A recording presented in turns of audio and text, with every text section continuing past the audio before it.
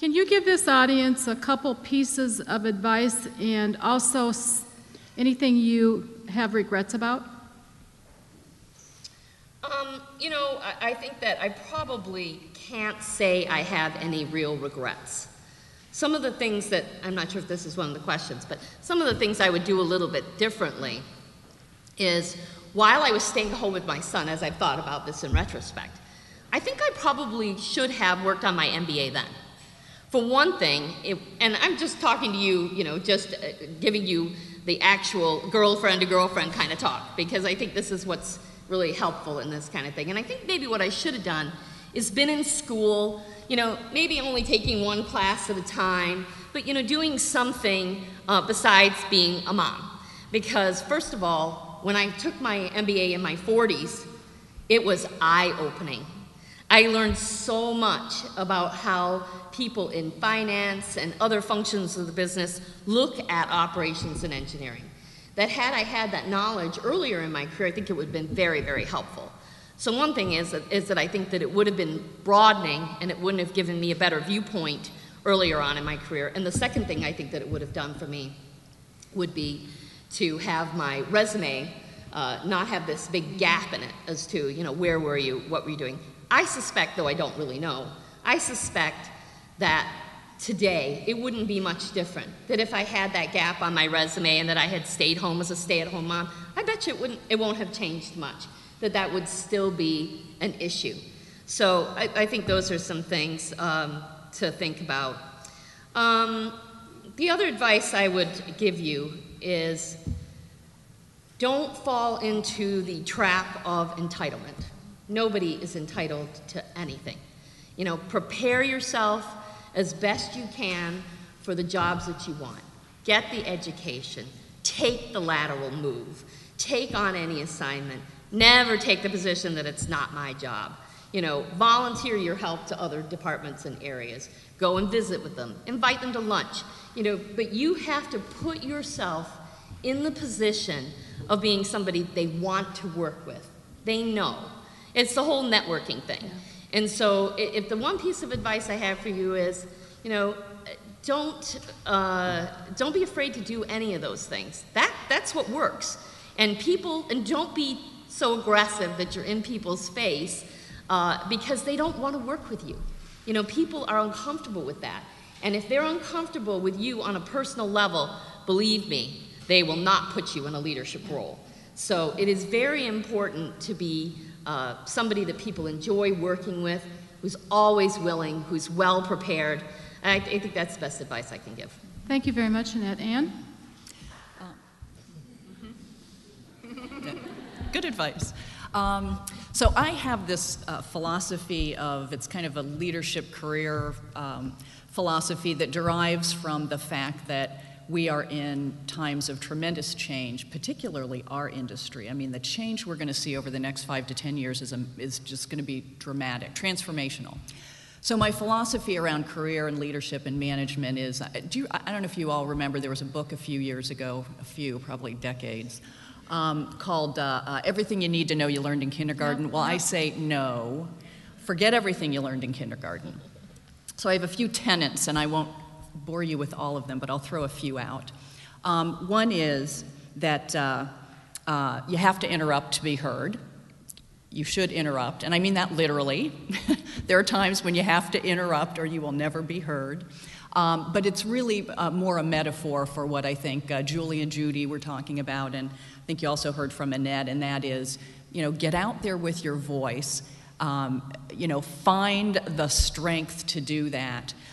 Rely on yourself more than you may be accustomed to. You have a point of view, and we are all accomplished people in this room, and don't be afraid to take a stand. So that's one of the tenets that I wanted to throw out. Another is do hang out in the hallways even without a hall pass, and that is the whole notion of talking to people and networking. We think of our jobs as sitting in a room and reading reports and doing tasks, but there is valuable time to be spent talking to people outside the business and inside the business. One of the things that I did on the advice of one of our directors when I first got into this role was I went out to, we have about 40 some odd operating centers, barns, and I went out and I'd just sit around and meet with people. I'd go from one to the other, and I learned so much about the business from the people who are actually in the field doing the work, and that was some of the most valuable time I spent. And it was hard because you had to carve it out. You know, it doesn't feel like it's the work you should be doing. It doesn't feel like it has a product at the end of it. But what I took away from that was so valuable. So whether it's inside the company or outside the company, hang out with people, hang out in the hallways. And the third that I'm going to throw out is, I say it's big girls do cry.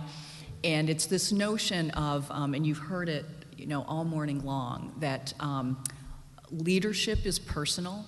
I truly believe leadership is personal. It's, you know, to some extent Julie's wolf theory, that people want to look you in the eye, they want to know who you are and what you're about, and they want to follow you. And that means you have to spend time with people, and you have to connect with people constantly. That's a huge part of any job we do, but particularly in leadership roles. And I think, to Annette's point, and in this same vein, this notion of being someone who can connect with people is so important. I have a friend, Melody Hobson, who is the president of Ariel Capital, which is a large financial firm in the Chicago area. And she's a little younger than me, but she in her youth was at a seminar like this, and they had a woman speak, and I don't remember the woman's name, but it was a woman who was one of the first senior executives in an international operation. So this woman was, you know, way out there, and this is probably back in the 80s. And Melody asked her, so if there's one piece of advice you could give us, what would it be? And she said, smile. Smile a lot. And Melody said, I was so disappointed by that. You know, I wanted this, you know, something that seemed really profound. Well, I think it is really profound. And I think Melody came to believe that it is really profound too. People want to work with people that they like. We're all people at the end of the day, and you can bring the greatest skill set to the table, but if you're difficult, or if you know, can't work with a group, it to some extent it's all for naught. So that's the big girls do cry. It's about people at the end of the day. Thank you, Ann. Judy? Right. Well, you know, to the question about do I have any regrets, I'd have to answer no, I don't. I'm a firm believer that life is not a dress rehearsal. You better make sure you're living the one you want. And so whenever I feel that I'm getting out of balance with that, I have to sit back and think about it and decide what I'm going to do about it. And often it really is more a matter of not making some big change or another, but changing my perspective. And actually taking a little time to think and gain a different perspective and maybe change my attitude, and that makes all the difference in the world. I'll tell you, I did have a period of my career where I was separated, and in the process of divorcing, I had a young son who was preschool, early elementary, and at the same time, our company was going through a merger, and I was in regulatory, and had the assignment of, you know, getting merger approved. And if you ever want to feel like you have your company's fate in its hands, be in regulatory at the time of a merger. It's really a big one. And so during that period, I'll tell you, there was no one else I wanted to run that merger case. Are you kidding me? This was what I had been there to do, meant to do, I felt like, for my career. At the same point, I was not going to let another person or a TV set raise my son, because I knew I was 36 years old and I was not going to get another chance at that. And so here's how my day would go. 7 o'clock, wake the kid, eat breakfast together, drive him to school, because I will not put him on the bus with those 6th grade boys that look like hoodlums who he grew up to look just like exactly. Stop in the classroom and talk to the teacher, because I had that kind of kid. Fight my way through traffic, get to work, have a very intense day at work. Oops, 4:45, gotta get on the road because I'll be stuck in traffic, gotta get the kid, he can't be sitting on the curb.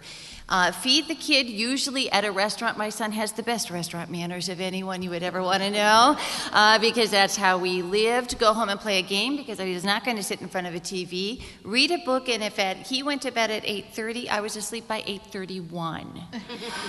3 o'clock, the alarm goes off. Get up, log in, pick up all the work that had happened overnight, turn it myself, set the direction of the day, send it out. Oops, 6 o'clock, hop in the shower, do it again. And that was my day. Now, no one ever told me I had to do that. No one ever told me I couldn't do that. Sometimes the person who had the most problem with that about whether it was okay was me. And so, because I just wasn't sure, my work didn't look like anyone else's work, and was that okay? So when it comes to pieces of advice, one of the things I would leave you with is that sometimes I think the biggest thing we can do for ourselves is give ourselves permission. You don't have to look around you to ask for permission. Lots of times whenever I am doing that, the issue is I'm not sure I can give it to myself. And I really think that's a fundamental thing to do. But anyway, when I look at that period of my career, it's like, are you kidding? I got to do the top 2 things I wanted to do. It might have looked crazy from the outside, but I got to get my merger through, and I got to raise my kid the way I wanted to, and I don't even know what my 3, 4, or 5 thing would have been as I was ranking priorities. I got to do my top 2. How lucky is that? How lucky is that? And so it worked for me. I mean, it just worked for me. But if there was another piece of advice I'd want to leave you with, or a gift I'd love to give you, is love what you do. Again, life isn't a dress rehearsal. Love what you do. And that's why I think I could get through a really challenging time that maybe looked crazy from the outside and step back and go, I am so proud of what I accomplished. I'm so proud of what I've accomplished. So are there regrets? No, there's not. The last piece of thought that I'd leave you with really goes to mentoring. There's all sorts of different types of mentoring, and I was one who, like I said, I didn't follow rules or career advice or whatever. I just really worked hard and kept going.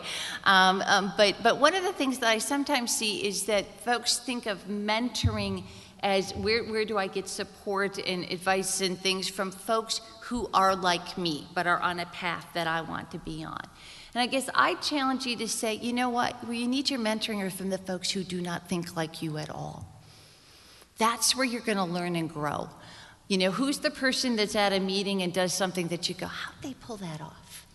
How'd they do that? I didn't know how they snatch that thing out of, the lion's jaw. Ask them.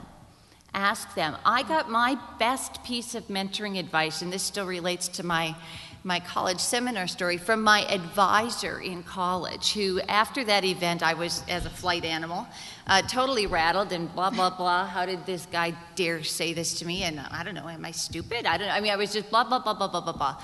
And so I'm in my advisor's office. Now this was I was 19, he was like a 53-year-old guy. He's sitting there, it's Friday afternoon, late in the afternoon. He's got his feet on his desk. He's got a scotch in one hand and a cigarette in another. And I'm there going blah, blah, blah, blah, blah, blah, blah. And he just takes a drag off his cigarette and he looks at me and he says, you know what? Nobody thinks about you as much as you think they do.